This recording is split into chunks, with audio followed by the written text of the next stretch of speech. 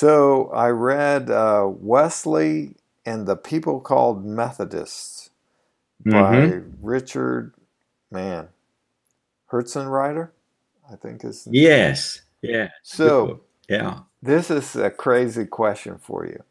How can John and Mm-hmm. Charles violate so many movement principles and then still see a movement? Okay. And what movement principles are you thinking of that they violate? Yeah, I'm thinking of, releasing authority. Those guys were like Mm-hmm. despots, and I'm thinking of Mm-hmm. simplicity. They wrote up on how to take care of your horse for the circuit riders.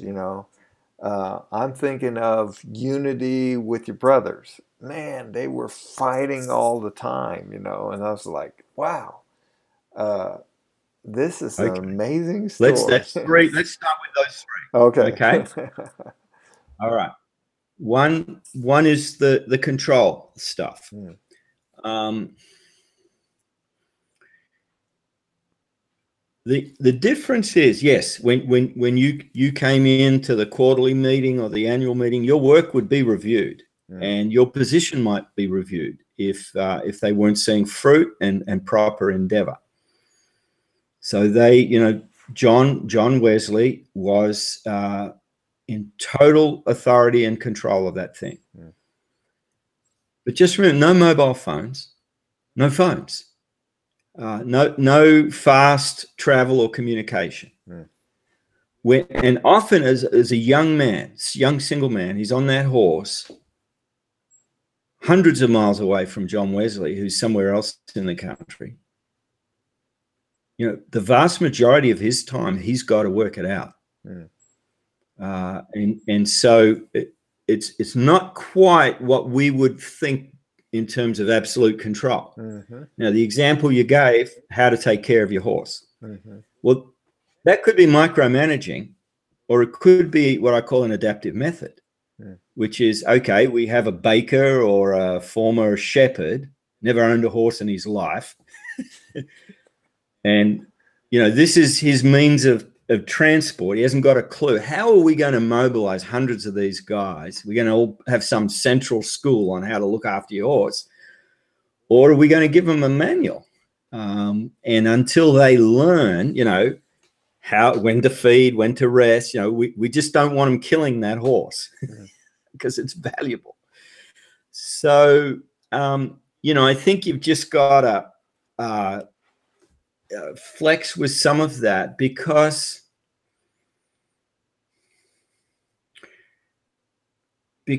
I think eventually some of that control undid the Methodists. And one reason why the Baptist movement continues to renew itself is that high value on the autonomy of the local church. And that means you can have dissent, you can have innovation, all of those sorts of things. And the central thing within limits, can't shut it down. So God can do something new. So central control, like the Salvation Army has, following on from the Methodists and other movements, will bring you undone eventually, especially in the modern era. But I'm not as convinced it was a problem, especially in the formative stage of a movement, where it's like you've got a coach who says, this is how we're going to play the game, guys. You've got college students and you drum it into them. And then you send them out onto the field. Yeah. Yeah. Yeah. Was there a third one, or did we cover them all? I think we covered them all. Disunity. Disunity, fighting. Yeah. Yeah. So big fight with Whitfield, big fight over choice of a marriage partner by John Wesley. His brother Charles intervened and unraveled that thing, and it broke John Wesley's heart. And then he foolishly married on the rebound, and that was a disaster. It's a mystery, Chuck. Well, actually, the fact that we as leaders, God can use us amazingly, and we can let him down and blow it, shouldn't be too much of a surprise for us. But I want to challenge the idea that before the gospel can go out and before we can see movements, there has to be perfect unity. Mm. You know, I think that's not accurate. Mm. I think in the ferment, when God is doing something new, I mean, La Tourette, probably the greatest historian of Christian movements and even church history the world's seen. You know, he would say one sign of revival and renewal is the multiplication of organizations and agencies and groups pursuing mission, and sometimes in conflict with each other, because there's a dynamism here. And so I'm not convinced that it's an ironclad law that everybody's got to agree with each other before God will move. Yeah. And there's a bit of that in the New Testament. We got a few problems there. Yeah, and you know, going back to Jesus once again, John says, "Hey, we caught guys casting out demons in your name. We stopped them, you know." Yeah. No, don't do that. You know, whoever's for us is not against us, you know. So it's been from the beginning, but I just... Yeah, and plant in the field, and weeds will grow up, and wheat will grow up, and God will have to sort it out. Don't.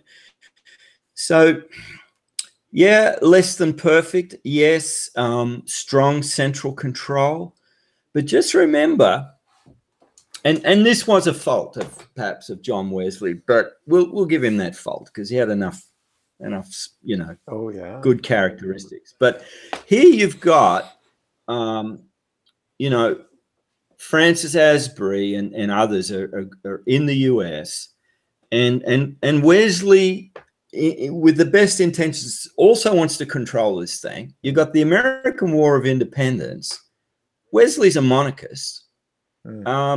And you know, Asbury and the others said, we just got to do the right thing. We're going to break with it, not break fellowship, but we are going to be our own movement here in America, and we are Americans. And you know, it wasn't easy for Wesley to come to terms. I'm not sure that he did, but God's greater than, you know, his love of the monarchy and all of that. And so, despite the strain and tension and even disunity between, you know, Asbury, who is the John Wesley of America, and Wesley, there's something more at work here. Do you know? I mean, the greatest tragedy of all of that, really, of that American War of Independence, is you know, America now is a country that you know, doesn't play cricket. You know, so there's a great loss. You know, I could never live in a country that didn't play cricket. The great sin. There'll have to be a separate heaven for Americans. They can go play baseball if they want. Yeah. Well, you know, what's interesting is early on I read a biography on John and Charles, and I even named my second son Wesley after them because I was so impressed with them. And they were my heroes. And even after reading this book, where it uncovered a lot of their weaknesses and a lot of the junk that happened in the movement, they still remain my heroes, and probably even more, because I can identify with them. I'm saying, how in the world can God use a knucklehead like Chuck Wood? And if we write our stories and we're honest, then we're going to have to write all our failures and foilings down as well. And man, to the glory of God. Yeah, right. So it gave me gave me great hope to read about all the, you know, the just junk that happened in that movement. So, yeah. And And let's be sure, Wesley died a poor man, you know. Whatever control he exercised, he's not doing this because he's you know, conducting inappropriate relationships with women or skimming off finances, or he's doing this because he to the best of his understanding, he's pursuing God and his kingdom in obedience. And it seems like the Lord's not obsessive compulsive. In other words, we're not going to be perfect. But there are things that have disqualified leaders where their legacy has been undermined. Paul talks about this, that, you know, maybe they'll scrape through judgment with the smell of the flames. You know, they'll start come into heaven smelling of smoke, and their work burnt up. So we do have to take those things seriously. And on the other hand, we've got to take God seriously. And if our hearts is to pursue him and to honor him, then yes, there will be some brokenness and pain along the way. You know, and yet somehow in our weakness, his glory will be revealed. Very good.